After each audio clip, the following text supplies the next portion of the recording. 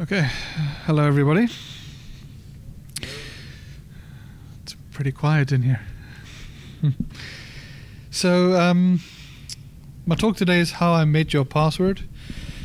Basically covering a few things around password cracking, primarily from the offensive side of things, why it's sometimes becoming more difficult, mistakes that we can be making. Before I continue, can everyone hear me?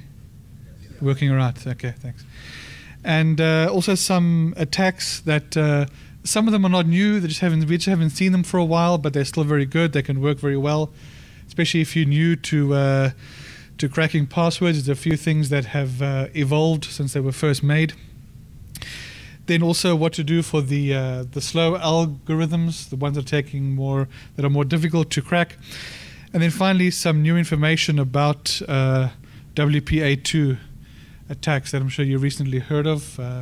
That was released by Atom at Hashcat, so we'll have a look at that as well, and how it's going to help us a lot with cracking those Wi-Fi passwords. Of course, everything shown here is for you to use in your work. I assume no one would ever want to use it for anything bad. That thought would never cross your minds. So nothing mentioned here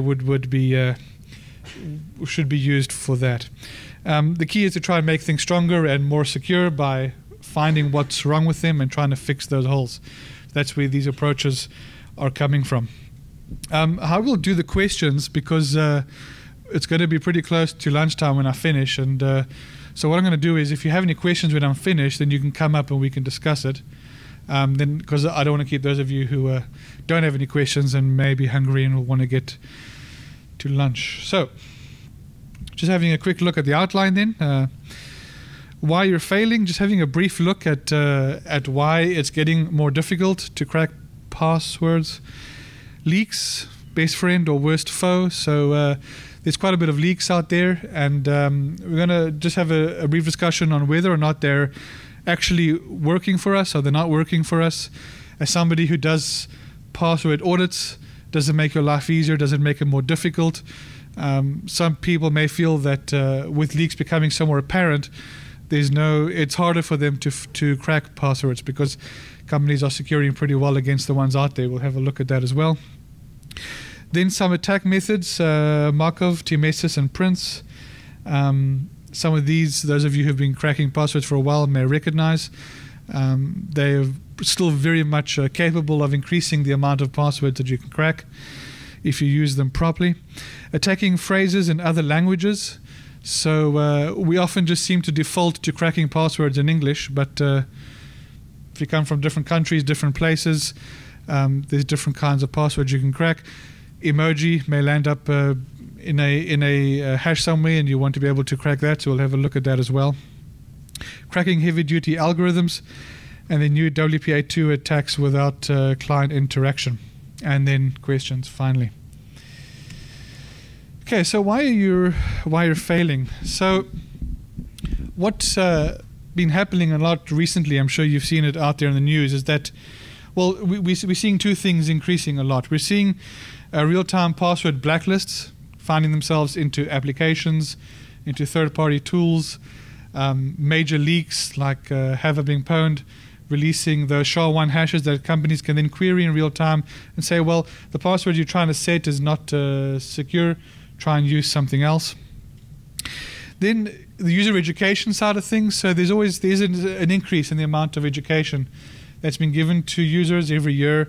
Unfortunately, passwords are still relatively secure, and I think they're always going to be, but the level does increase as time goes by. As a new generation starts using the internet, they're a bit more privy to those attacks that can happen.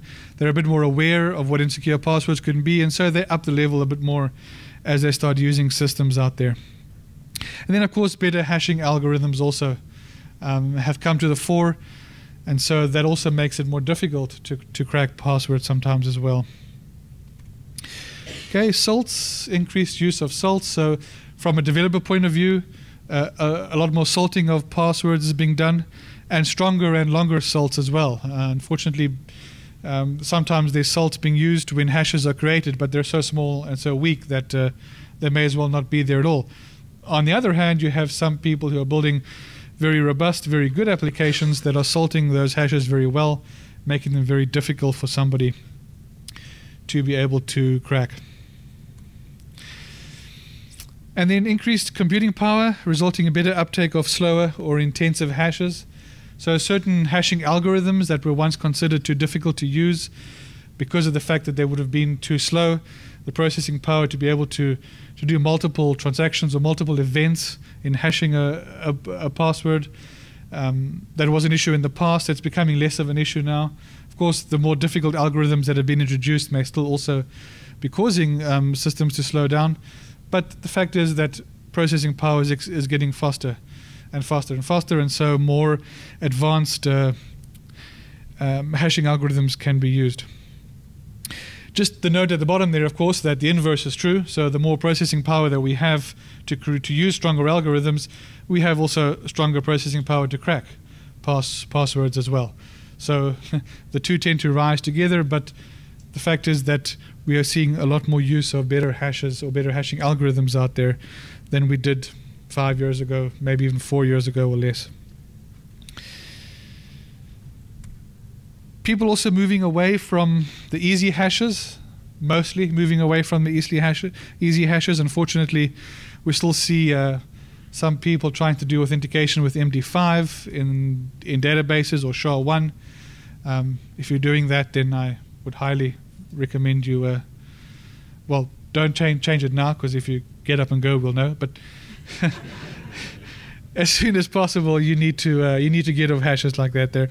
They're pretty trivial to crack, and even if they're salted, they're still pretty trivial to crack these days as well. So MD5 basically belongs in the history books, or maybe for the odd check if a file that you've got matches a different file that you've got. That's about as far as I would use it these days. When it comes to any form of authentication, you want MD5 out the window fast, and you want SHA-1 out the window fast as well. Okay, leaks. So leaks are creating awareness for better password security. Basically, every time they go in the news, people see this terrible leak has happened, and the passwords that came out of it were horrible.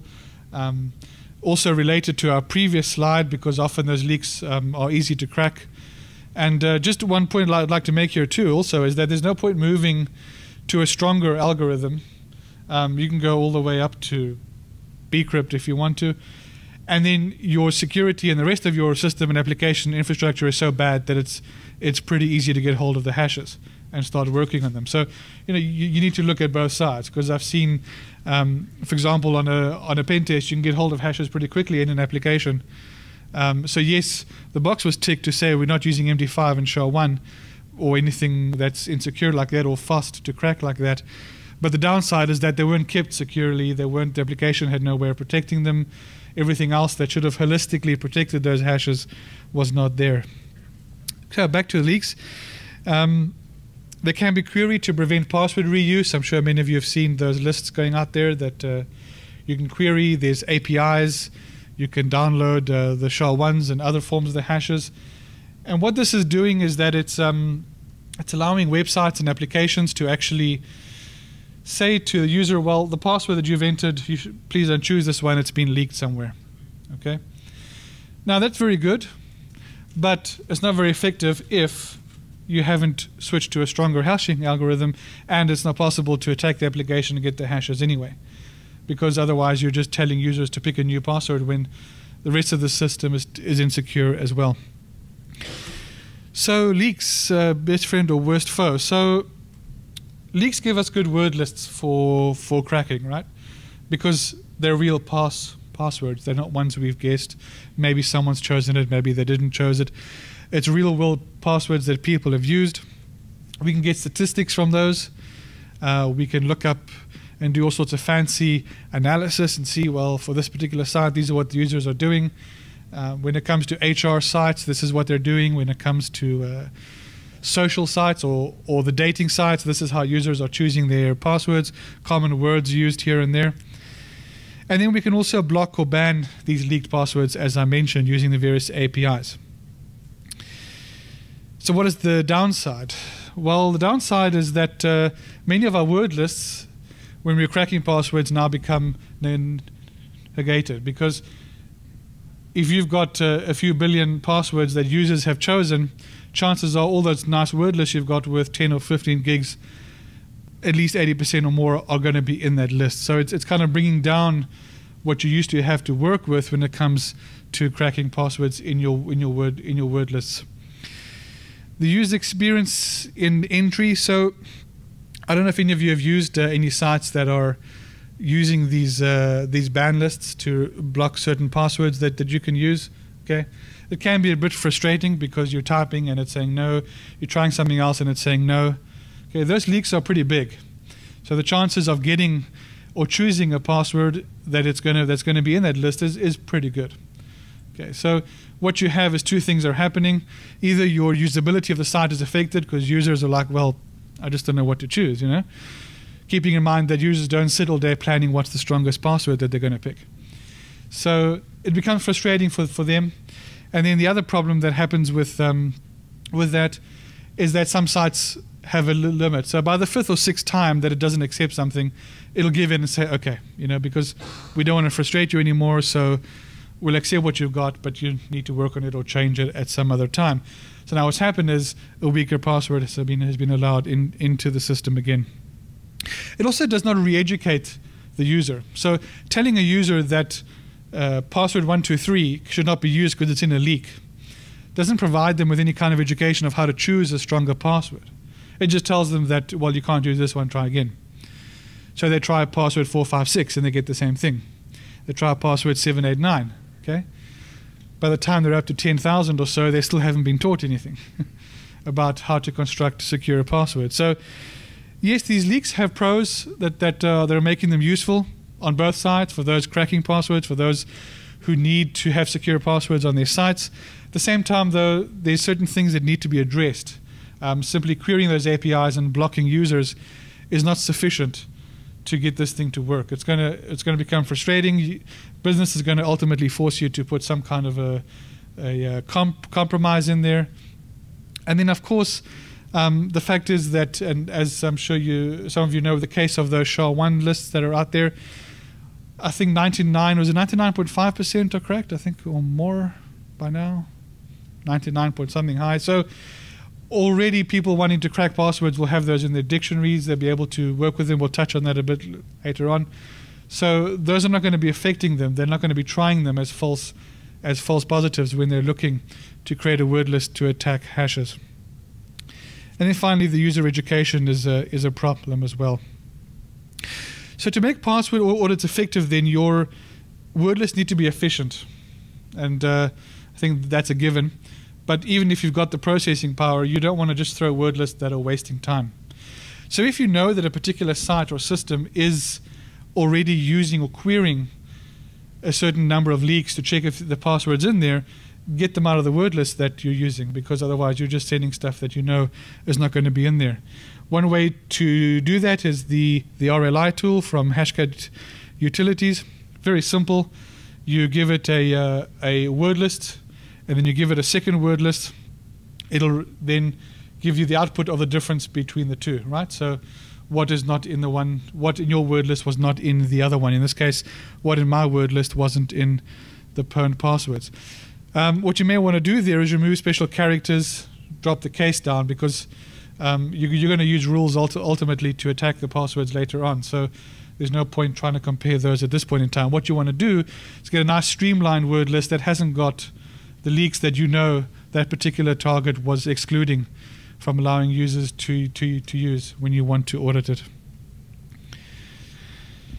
Understand how users will bypass these pwned password checks, and then also try and make your password attacks using your rules and your hybrid attacks, and that's what we'll touch on just now. Get them to try and follow these types of patterns that the users are using, right? So, for example, in this example, June at 2018, July 2018, and June at 2019, right? The user may have tried to set those as a password, and the site's saying, no, it's in a leak, you can't use it. No, it's being leaked, you can't use it. All right, so what is he going to do? He's going to try June at 2019, and maybe that one is not in the list. I'm not saying this is not it's an example, but if it's not in the list now, the site will accept it, but is that any more secure than the other two, right? There's very simple rules in both John and Hashcat when cracking that would give you the output of June at 2019, having just the one password candidate of June at 2019 there. So think about how users are going to think and how they're going to work around this, because ultimately that's what users are pretty good at. The ones who stick around long enough, I remember I was saying earlier, some are just going to be frustrated and go somewhere else, but those who stick it out will find a way to find a password that isn't in that leaked list, and then they will continue. And it's not necessarily meaning it's going to be a secure password. It just means it may not be in a word list that is floating around on the internet somewhere or that has been leaked. Okay, common password attacks. So we're not going to go into detail on the very common stuff. So I assume most of you know that. You're using the word list, very easy. You run your particular tool of choice and you give it a dictionary list. The brute force, well, that's not a dictionary, but trying different characters, different sets of characters. Built-in attack types, like the hybrid attacks, the combination attacks, okay? These are basically using word lists and rules, or word lists and brute force, or combining word lists together. These have been around for very long. They still work very well. We're not going to go into detail on them. And then rules and rules files. So these things are still out there. They're still being used very much. But let's have a look at some of the other ones that aren't as simple as these ones. And some of them have been around, as I said, for a while. Some of them are quite good. We're going to look at Markov, T-Mesis, and Prince. So the layout I'm going to use, the blue box tells you what it does. The green box tells you an example of what the output would be. And then the yellow box is basically just the commands that you can be using. Now, the Markov attack, a few years ago, you used to need quite a few tools to get it to work, or certain tools to plug into your or output to your hash cracking for it to work. These days, it's built into most of the hash crackers. So, for example, Hashcat automatically does a Markov when you're trying to brute force. So, what is Markov? It's a statistical prediction or selection of the next character based on the previous character and or including the position of that character. Okay, so for those of you who haven't heard of Markov before, he's a mathematician, came up with these very interesting algorithms, and Markov chains are basically tables that try to predict with some kind of certainty, sometimes very good certainty, what is going to be next in the chain. Okay, so I'll give you an example. If I use the sentence Humpty Dumpty sat on a, right? Okay, your brain knows, because it's seen it before, that statistically the next word is wall. Right, you're not going to suddenly, your brain's not going to just pull out car or bus or something, okay, because it's been trained. You've seen that sentence many times in your life and you know what comes after it. So Markov works in a similar way. We can take certain words, sentences, phrases from books, from publications, from anything really, and we can work out that if I have one or two words, what comes next statistically. Right. If I have one word, what's after it? If I have two words, what's after that? And you can group them. It can become quite complex as it goes on. But the fact is that it gives you a pretty strong prediction that you can use when cracking passwords, so that you're not trying things that would have a low chance of working. So if you look at the green box there, if you had the characters HEL, in the English dictionary, there's a 90% chance that there's an L, 80% chance of an O. I left out the P, but that would have been in there as well. Whereas only a 5% chance that the next character would have been a W. So if you were trying to crack a password and using these as candidates to see if that matches the hash that you're trying to crack, W would be the very last thing you would be trying, HELW. It's not saying you won't try it, but statistically you want that to be at the bottom to increase your chances of cracking a password closer to the top. T-Mesis. So T-Mesis takes a word list and provides insertion rules to insert the word into preset positions of each word. Right. So T-Mesis, what it basically does is it'll take a word list. It'll take create rules to insert. If you look on the right there in the output box, right, I've given it the word hello. Now what TMesis outputs is that it's outputting, if you don't know what that is, you're looking at it's the rules for Hashcat, right? So when Hashcat sees this, it knows to apply certain rules. So here it's telling it that in position 0 of whatever input word I'm getting, put an H. In position 1, put an E. In position L, and so on and so forth. Right? When it's done that, it moves on the next one. So now in position 1, put the H. In position 2, put the E. In position 3, put the L, and so on and so forth. So it'll carry on doing that all the way down, inserting this particular word into every character that it can find in the target word. Right. And then you will be left with a bunch of rules that you can use as output, and you can feed it to Hashcat as a rule file on a dictionary. It can work very well. It can insert things that you may not have thought about. Obviously, it can also get pretty big depending what you're feeding it and how big the rules are that come out. It's up to you to see what your appetite is. If you've got quite a few GPUs and you want to keep them quite busy, well, give it a good word list and give it quite a few rules. It'll be happy to go on with that. Okay, then the Prince attack. The Prince attack stands for probability infinite chained elements. So what this does is it takes one word list and it creates and chains and returns words, right, that can fit into certain positions there. So, for example, we input a word list and we're outputting assuming a length of 6, right? So if we are outputting assuming a length of 6, what the Prince attack will do is it'll output 3 plus 3 character words to give us a length of 6. Okay, so it builds a table of all the words, indexes them, knows what the lengths are, and then it starts outputting based on that table. So to give us a 6 length word, it'll also output a 4 plus 2 character word. It'll output a 5 plus 1 character word, and so on and so forth. It'll keep doing this. So that gives you a good way to generate quite a nice word list that you can use for that. So the command line there also pretty simple. Once you've compiled the Prince binary, it's pp64, you give it a word list, or you can give it constraints about where it should start and stop generating these passwords for you. So if we go to the next slide looking at Prince, so there's an example, right? I've got a words.txt file, and I've just put 3 words in there: hello, Bob, and aeroplane. Now I'm going to ask Prince to generate words on this. Now I'm not going to give it constraints. I'm going to let it start from the minimum, which is 3 characters, and work its way up. And if you look at the output, you can see what it's doing here. So for 3 characters, it outputted Bob, because Bob is a 3-character word. Then it went to 4. Well, hello fits that.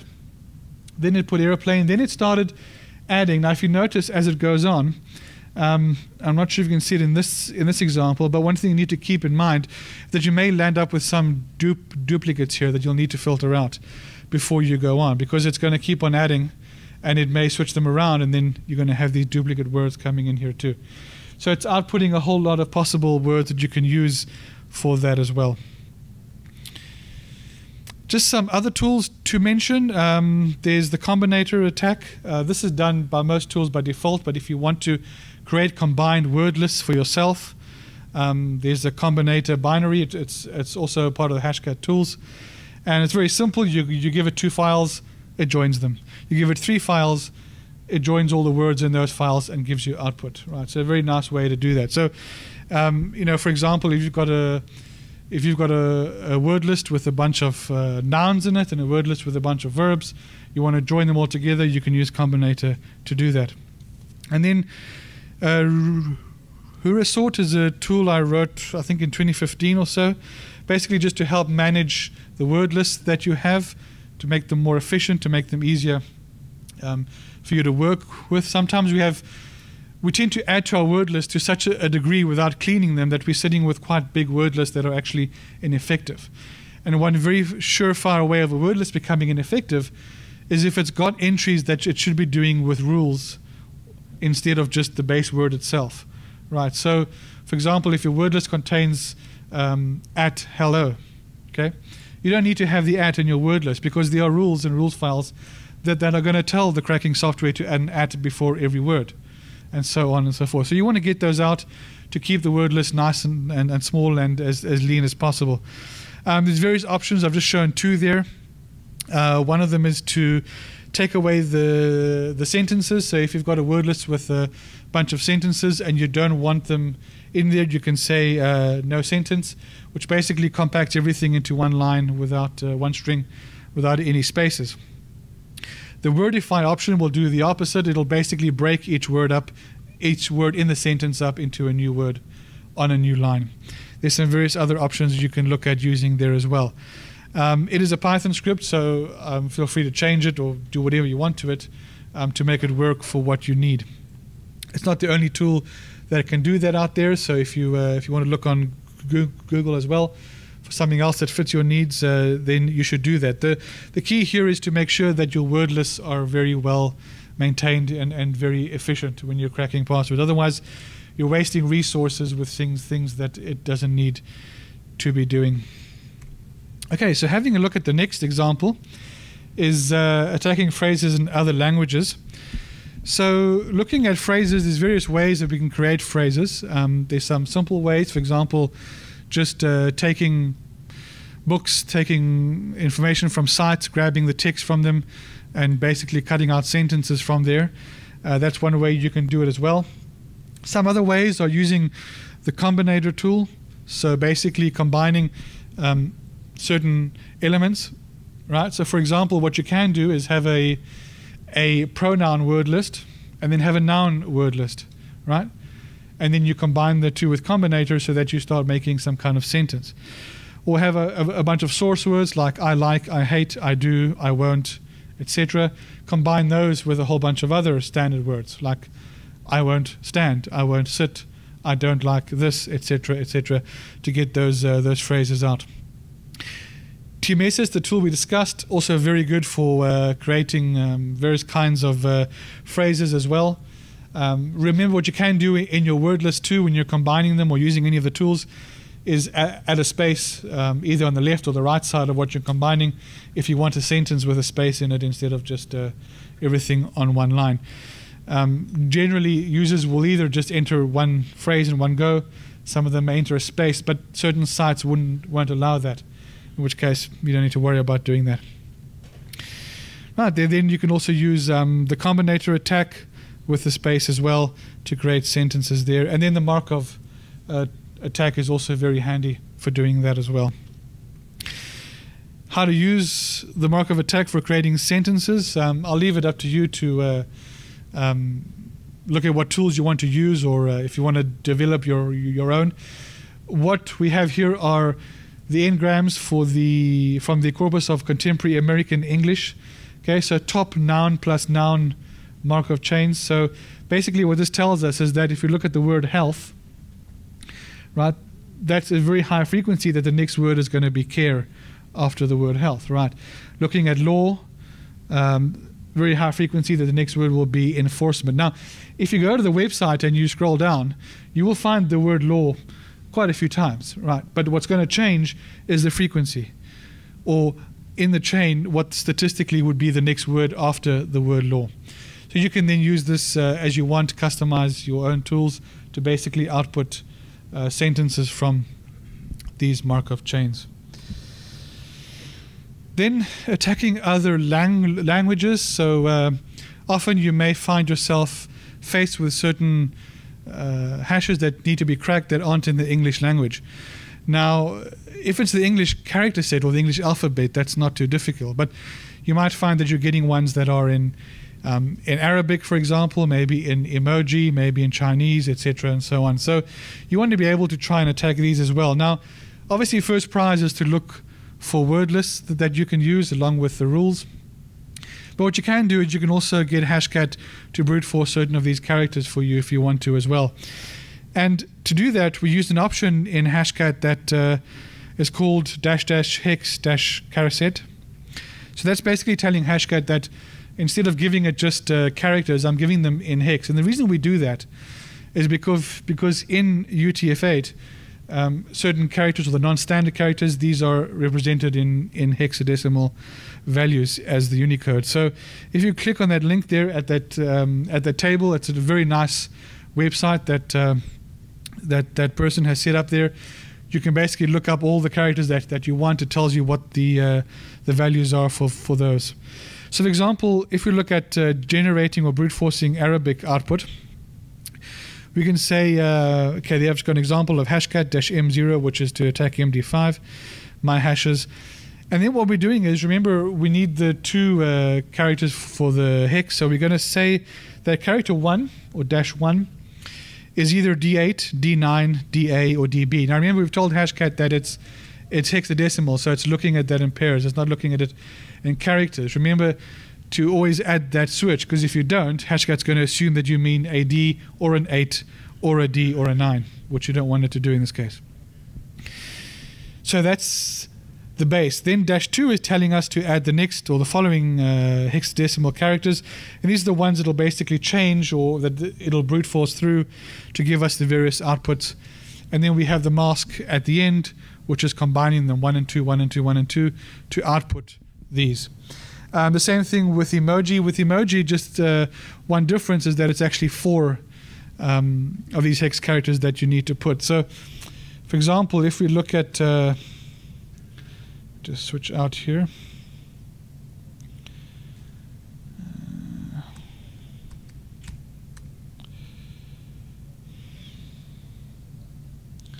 What side is this on?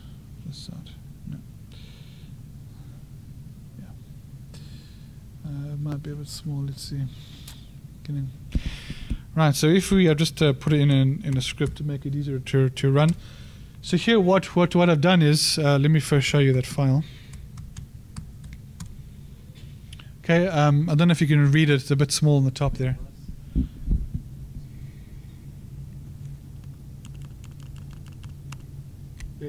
Is it better now? But a bit better. I don't want to go too big. It's going to start cutting it off. You can ignore the parts in the beginning. What's interesting now, what you want to focus on is that I've got those 4 preset characters I've given to hashcat.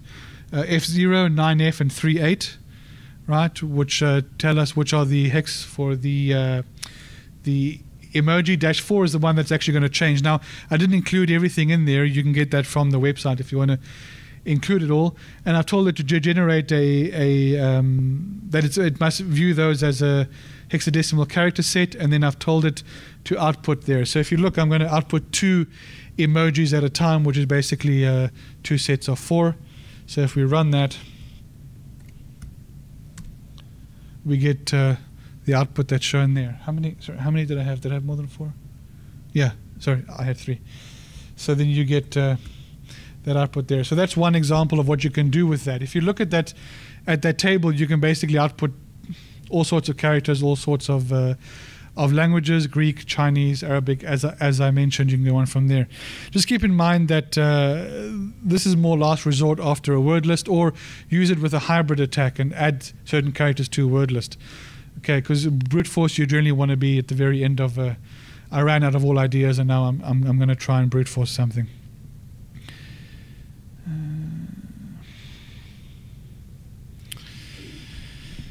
Yeah, so that's how we can do that. And then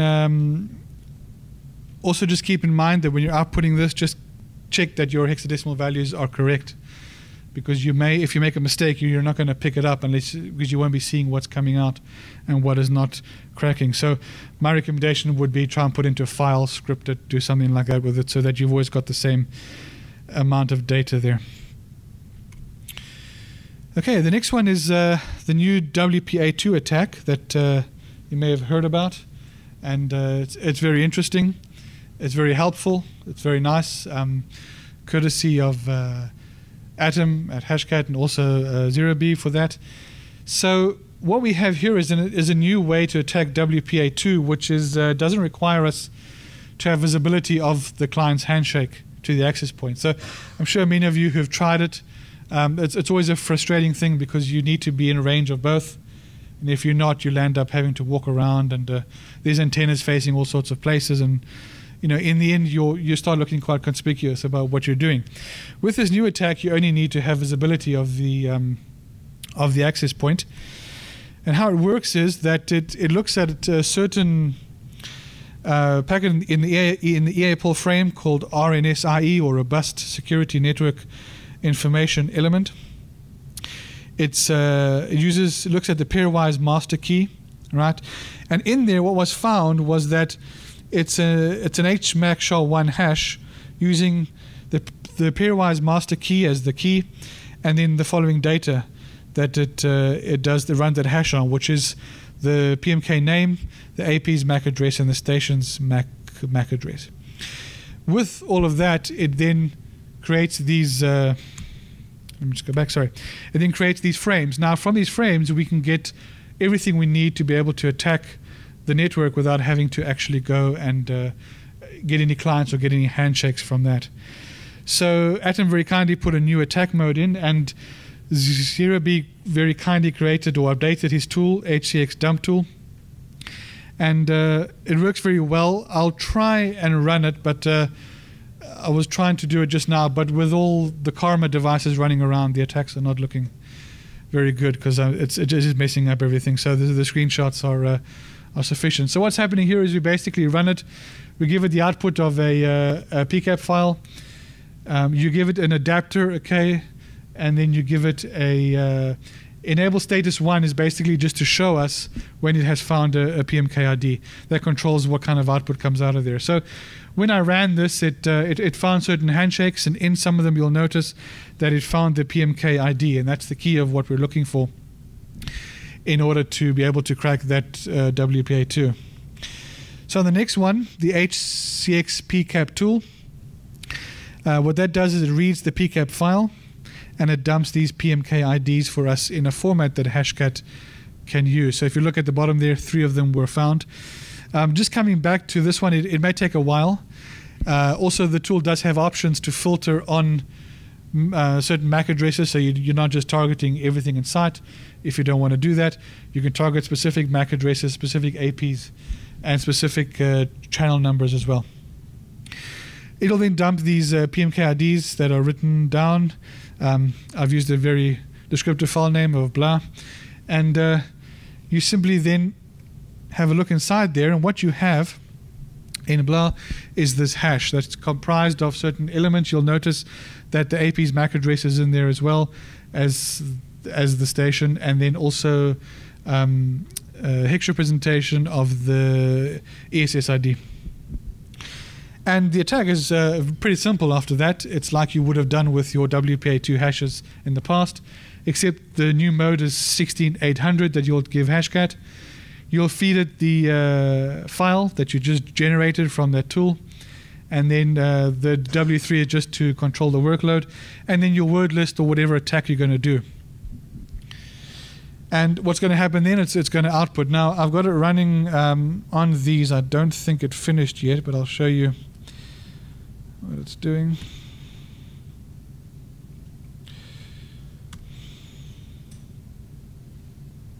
Nice host name. Thanks.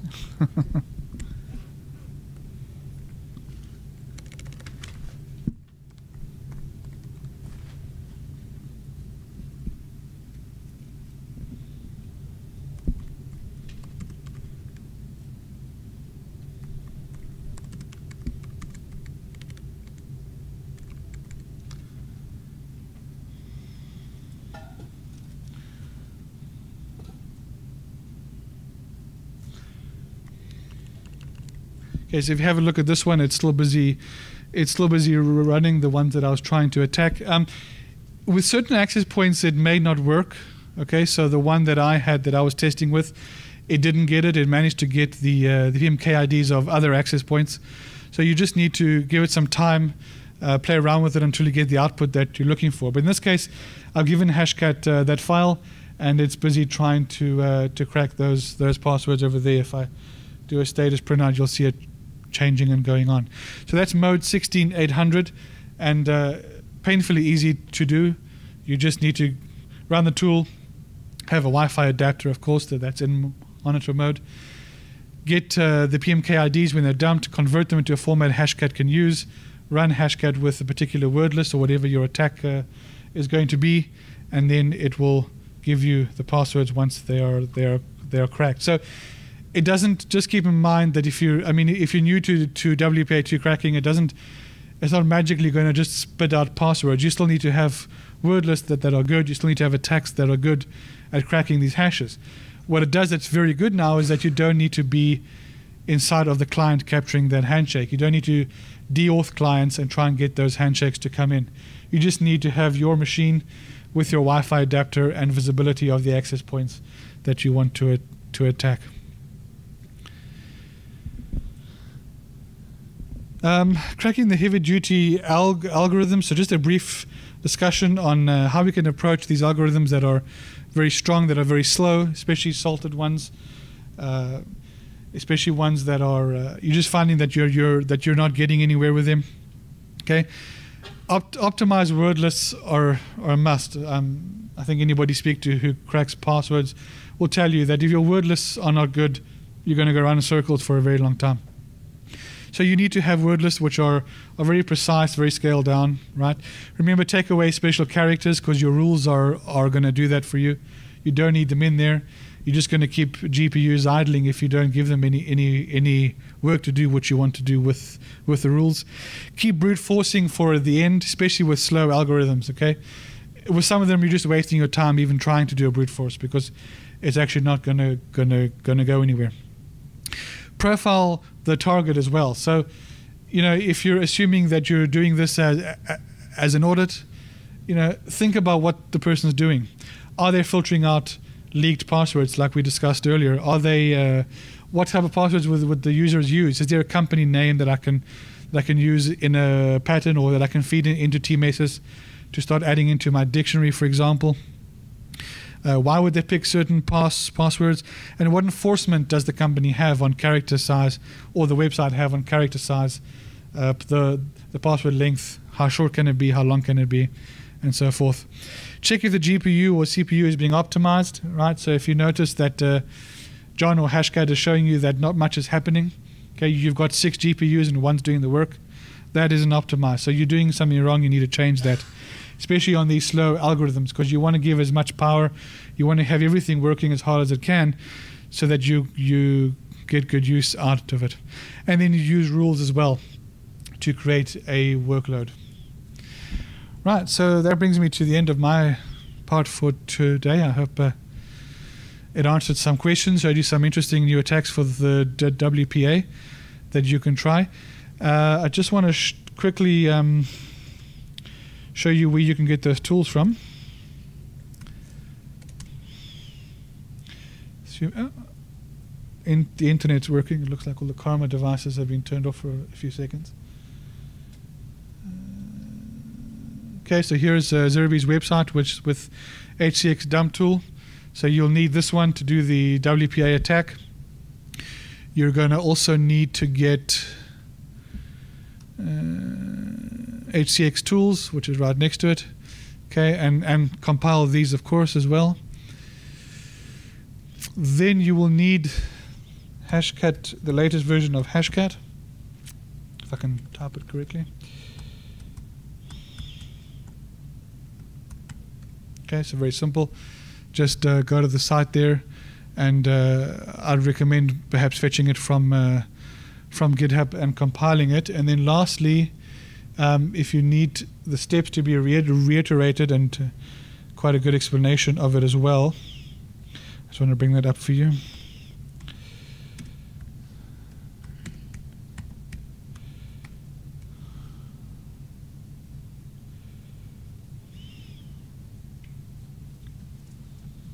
Okay, so there's Atom's excellent article. He's got links to the tools as well that you'll need to do that, so you can use that as well.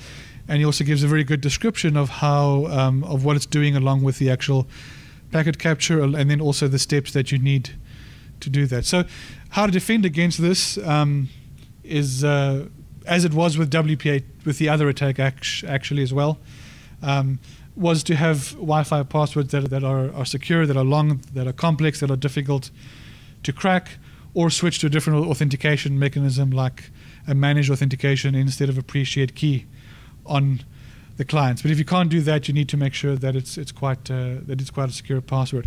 Just also note that you need certain adapters for this to work, right? It's not just going to work on like a max Wi-Fi adapter or most Wi-Fi adapters out there. So I think on Zerebe's website there, he did show which adapters it's known to work with. Or if you do have one that you have been using to capture handshakes, try it anyway on that. For example, the TP-Link I've got was not listed as being supported, but it does work on there too. So I'm sure he will just keep on adding these supported adapters as time goes on. Right.